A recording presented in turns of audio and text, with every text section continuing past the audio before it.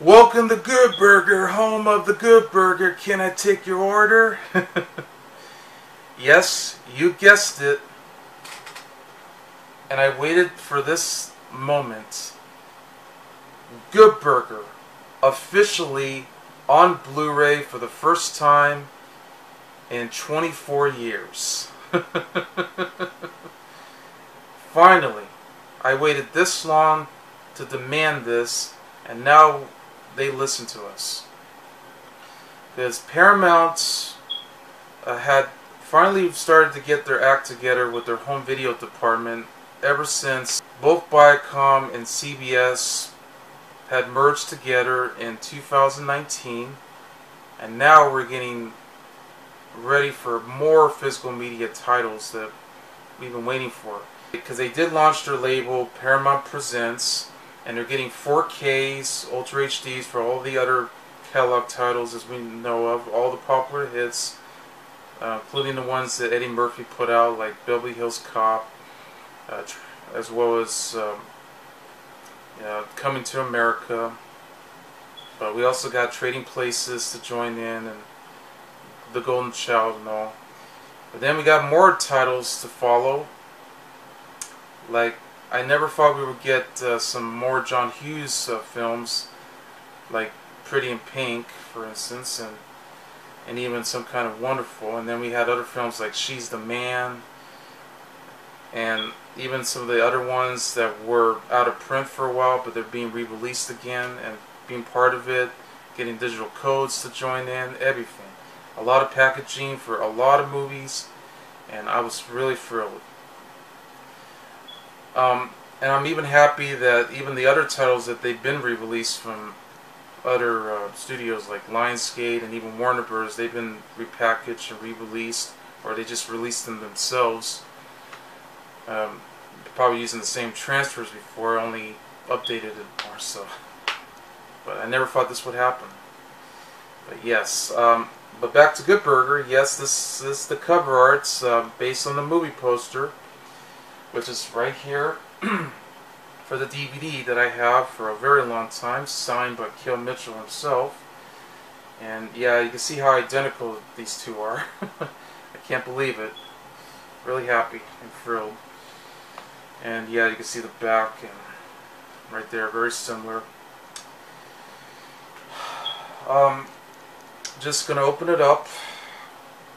See if I can do it.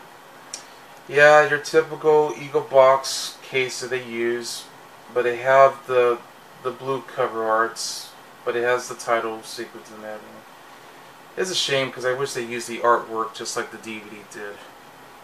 But hey, beggars can't be choosers. That's how typical it is. It does contain a special feature, and only one special feature, sadly, and it's the original Good Burger sketch from All That, because we all know how popular All That was.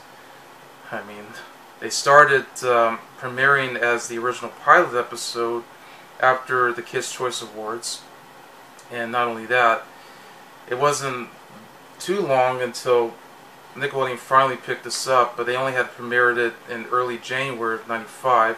You know, after Nickelodeon was already premiering, you know, their other shows like the first African American sitcom, My Brother and Me, and Roundhouse was already lasting for its final season, especially after the death of Dominic Lucino, yeah, because of HIV.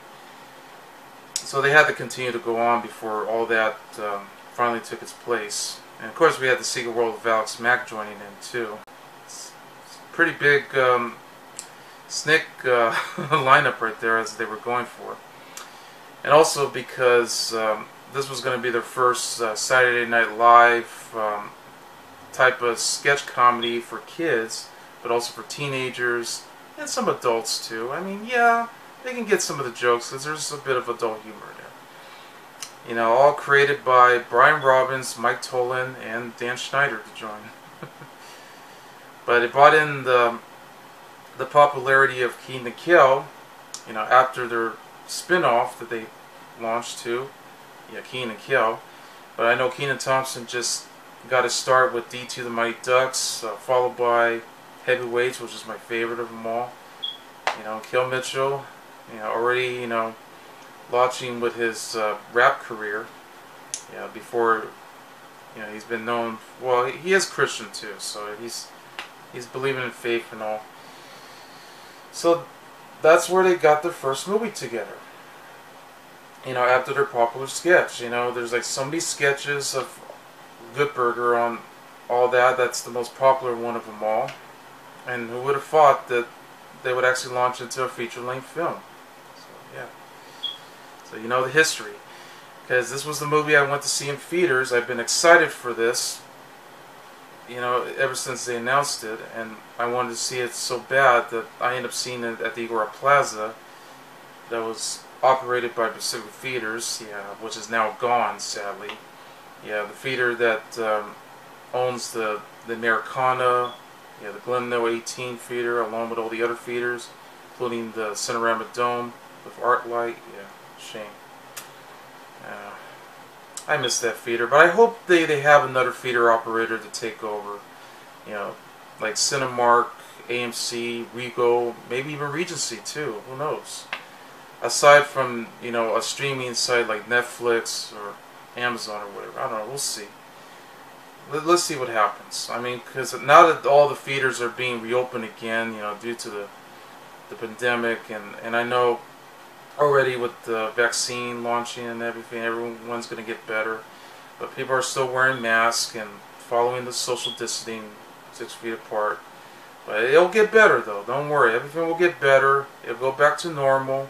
As long as everything thrives, for sure. Okay.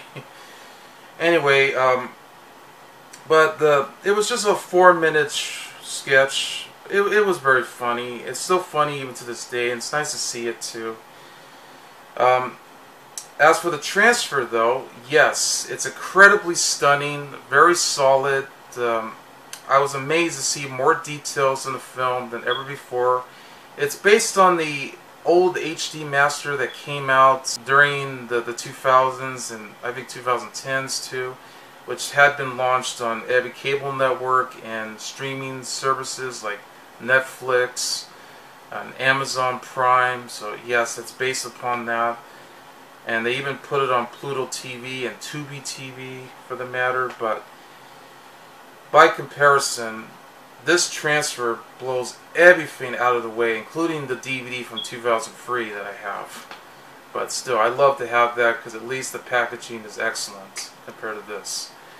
But I still love to have it because it's a significant upgrade to all of them, and I wanted to see this in high definition the way it was meant to be. You got a lot of grain structure in there too during those certain parts, but for the most part it's clean. It's almost as solid as Heavyweights was too when they got launched on Blu-ray. And it was excellent, and plus you get tons of features on that. But unfortunately, I do wish this movie had a lot of features, and we're going to get to that too. But let's get back to the transfer and the sound quality. I get to see more details from the beginning, where during the dream sequence that Ed had, and that's where you get to see the Good Burger puppets floating around, done by the Chiquito brothers. The ones that created Killer Clowns from Outer Space. Yeah, it was perfectly detailed. It had some voice acting joining in, including Dan Schneider doing it too. That was really cool. And I was surprised I got to see more details on the background of the menu, like the Coca-Cola sign, and they had all the menus of all the foods that they have available. I was like so amazed to see how much detail they had, and even the scene where Ed actually falls all the way down into this giant hole. I was like, my God, I can't believe I can actually see so much detail in there, and how incredibly close in there. How he falls all the way down, and it's amazing. And even the chase scene too. You can see a lot of incredible detail with the street signs around and all these other places. You get to see a lot of detail on the Tarampafall can. Like I never know it can actually say Tarampafall on there too, and all these other tiny lines. And yeah, because you couldn't see that on the DVD. It looked like it was a little, you know, a little blurry though. Like maybe a little smoother and blurry. I couldn't even read it much. I think that's probably how I saw it too when I went to see it in theaters, because I saw it at the Ura Plaza, as I mentioned. I mean, because it wasn't a rough print, but it was basically what I actually saw the film the way it was played, even with the Dolby Stereo, and all. Oh, okay, and back to the sound quality. Yes, it's DTS HD Master Audio 5.1. Could have been 7.1, but hey, that could be even more louder. And I watched this on a 4K player, my Sony 4K Ultra HD player. Aside from the picture quality, the sound was just incredible. It was very loud too. I mean, yeah, especially the scene with the Mondo Burger kitchen. Yeah, the climax where everything was all in destruction. You know, a lot of explosions, a lot of chaos happening around. I mean, it was falling apart. You know, coming from the kitchen, because you know Ed accidentally dropped all the Tarampafol into the meat grinder, and that's where it creates all these huge meat patties and explodes really loud. And all these explosions, the glass shattering too, when the rest of the patrons started to escape, and it was like, wow. And of course, one of the burgers that came directly from the roof actually fell directly into the car of Mr. Reed. That oh, that was just hilarious. Yeah, it was very loud. I mean, I had to turn it up and try to turn it down a little bit, because it was starting to almost shattered my room a little bit. Well, not really, but it was like way too loud. But perfect. Top-notch audio. I love that. Okay. Now, this is where it gets a bit disappointing, though. I wish the Blu-ray had more features. I really do. Because you gotta know something. Before this movie came out, back in '97, like, I think they started hyping this around like maybe in January. They launched the teaser trailer. It was also on the VHS tape of Rugrats and other Nickelodeon stuff. And they knew they were going to get ready for their new feature-length film of their own. And yeah, Nickelodeon had hyped this up like crazy. I mean, they put a lot of TV spots around. They put a lot of information on fast food burger joints, you know, competitions and all this other stuff. And then they were getting ready for the world premiere at the local screening in Hollywood, I think. So that way, you know, all the guests will join in, all the actors, even the Nickelodeon stars to join. You know, like Josh Server, Amanda Bynes, Alicia Rice, Katrina Johnson. I'm not so sure if Angelique Bates was invited, but nevertheless, all the other cast and crew went. They got to see it. You know, everyone got all the merchandising from the movie too. I mean, they even got their T-shirts, probably their collectibles. I mean, maybe they had some of this other stuff they created. You know, they had the soundtrack. I mean, of course, because I know Kel Mitchell has done his own rapping. You know, he's done a lot of that too. You know, Kenan Thompson, of course, has his launch as a career for acting, and a whole lot more. They had a behind-the-scenes featurette. They had trailers and TV spots around, as I mentioned, all of which could have been on this Blu-ray. They could have also had the best of all, because I know the trailers did have a few deleted scenes, including the good shake scene. You know, when this one customer came by and he wanted a good shake, and Ed just shakes him out. That could have been in the movie. I can't believe it. And the fact is, all those deleted scenes, maybe they could have had a blooper reel, and all those other ones too. Maybe they could have had a new commentary from the actors themselves. Yes, even if it was done in 2020, Now, due to the pandemic, yeah, I could settle for a blog type, because everyone else is doing it. Hell, they could have put a music video on this too. There was actually a couple music videos that was also on the soundtrack too. Aside from George Clinton and all, you know, they had the song All I Want by 702, and then they even have the song, of course, by Less Than Jake, joining in with Kel Mitchell, with Kenan Thompson joining in too, of We're All Dudes. And yeah, that would have been awesome to see that too on a Blu-ray. All of that effort could have been on this release alone. This would have been a perfect special edition.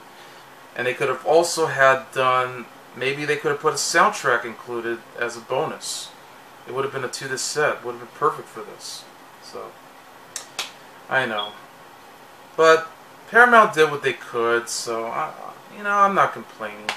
I mean, I would complain about not having all the features, though, but if that's what I had to deal with, then I might as well just have to get, or maybe just create my own special features disc for DVD, I guess, for the Blu-ray and DVD alone, and just live with it.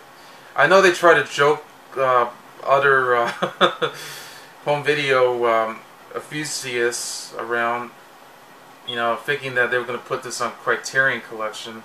And even for the Nickelodeon fans around, they thought, oh, this would be cool. But no, that'll never happen. I wish they did, though, but that's never going to happen. I mean, if Shout Factory was just doing something like that, that would be awesome, because they'd be much better. But, again, that depends. But for what it is, though, I'm glad it came out. I was happy. I was so lucky. I had to get this on Amazon for only $9.99. That was a sweet deal. I don't even know why we can't even get this in retail, though. I couldn't find this at Best Buy, nor Target, Walmart. I'm not so sure Barnes & Noble has it, but I couldn't see this anywhere. So this was the only way I can get it. And I think that sucks, because this is not a made-on-demand release. I mean, we're already dealing with what's going on with Warner Archive, since they've been releasing tons of catalog titles, but now they're going through a major rumor, but you know, that's why I don't believe it, and all this other stuff going around too. But I hope that's not going to be the case, because I don't want this to suffer.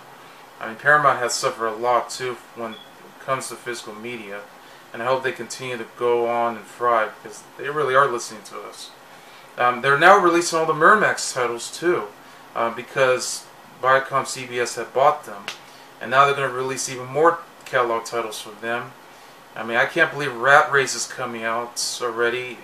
That's coming out on my sister's birthday. But best of all, Rugrats, the complete series, is going to be out on DVD for the first time since they released the first 4 seasons, because they're keeping up with re-releasing all the Nickelodeon shows that Shout Factory had put out, and so is Amazon Burn On Demand and with CrateSpace.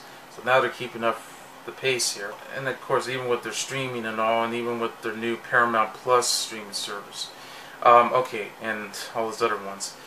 But we're finally going to get the Snoopy collection on Blu-ray, with already the first 2 films being previously released to join in. But we're going to get Race for Your Life, Charlie Brown, and Bon Voyage, Charlie Brown Don't Come Back, with digital codes included. So I can't wait to get that one. And that's coming out next week, along with Rugrats, the complete series, among others. But now that we finally got Good Burger on Blu-ray for the first time, and I know we finally got all the other movies too to join in from Paramount, even the DreamWorks titles like Mouse Hunt, which had a 4K remaster putting into it, some excellent transfer with Small Soldiers and other ones. Wow, they just keep on thriving and going. I hope we get more Nickelodeon titles, the earlier ones, such as Harriet the Spy. We definitely need that, along with Snow Day, and all 3 of the Rugrats movies. Yeah, the first one being the Rugrats movie, second being Rugrats in Paris, and third, Rugrats Go Wild, which of course the Rugrats teamed up with the Wild Thornberrys. Even the Wild Thornberrys too, that needs to be released. Their movie. And along with Hey Arnold, the movie, along with their sequel, The Jungle Movie. Yeah, I can't believe that wasn't on Blu-ray either. And I also hope they do release Clock Stoppers and maybe a few others, but otherwise that's it. Because they did release all the other Nickelodeon films already during I would say the late 2000s, early 2010s. Yeah, right there. Okay. Well, if that's the case. Keep this up, Paramount. This is why we need more Blu-rays and 4Ks for these titles alone. And even if we don't have features, that's okay. I can live with it. Now, I know, you know, there are lovers and there are haters, okay? The haters can go straight to the grinder, like Doug Rocker, aka Nostalgia Critic, Matt Roller. But don't worry though, I respect his opinion. I'm still friends with him and I'll keep it that way, aka Ramoware for life. And I know his friend Mike Brown, which I'm friends with him too, aka OCP Communications, didn't care much, but he loves all that. I know Double Toasted reviewed this too, and they crap on it. Horrible review. But you know what? I don't care, because I defended this movie last year when I did my video. You know, I've done several videos on this movie, and I love it, and I don't give a crap about what anybody says. Because otherwise, you know, for fans like me and everyone else, all Nickelodeon fans, 80s and 90s fans, and everyone else around, appreciate it. So it's not meant to take itself too seriously. This is a harmless kids flick. You know, it's meant to be funny. It's supposed to be funny, and it is funny. Better than today's comedies that we have right now. Okay, I mean, not everything has to be, you know, an R-rated comedy or any other kind, or any political stuff. So this is not in there. I mean, they're just joking around. And don't call names on Ed, okay? He may be dim-witted, not too bright, but he's still a funny character, and he's awesome. And yes, I mean, he can be smart sometimes too, especially during the climax.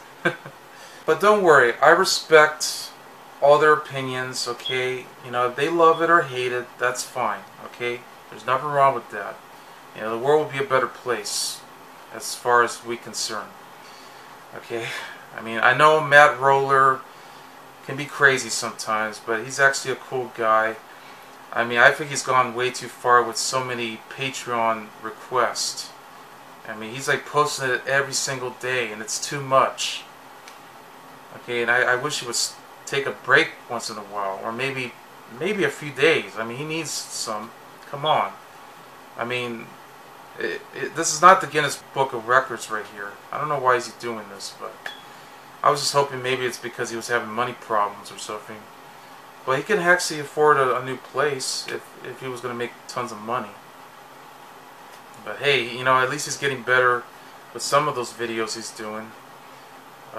Even if he is reviewing some really crappy movies that I don't care for. Yeah, but whatever. I mean, nobody's perfect.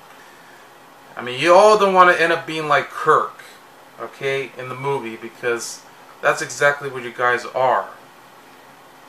You know, screw Mundo Burger. Long live Good Burger. That's for sure. Anyway, pick this up at Amazon when you get a chance, or maybe some other place if they have it, and you'll be thrilled with it. Especially with this awesome video quality transfer and this awesome and this incredible sound quality of DTS HD Master. It's not Atmos though, you know, Dolby Atmos, but that's okay. It's better that way for most. So anyway, I'm Joseph A. Sobora, and I'll see you later. Bye.